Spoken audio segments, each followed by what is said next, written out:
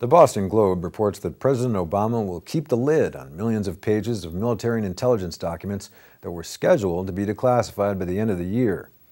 The missed deadline spells trouble for the White House's promises to introduce an era of government openness, say advocates, who believe that releasing historical information enforces a key check on government behavior.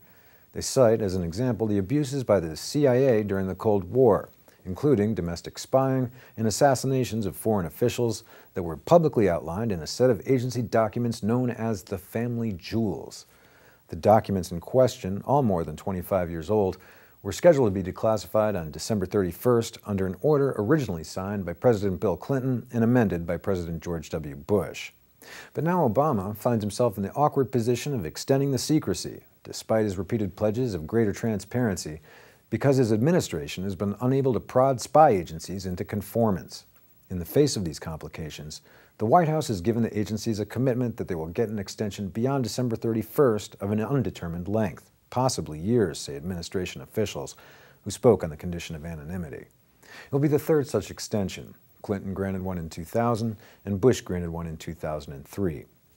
Stephen Aftergood, a specialist on government secrecy at the Federation of American Scientists in Washington, says the failure to meet the disclosure deadline, quote, does not augur well. If binding deadlines can be extended more or less at will, then any new declassification requirements will be similarly subject to doubt or defiance.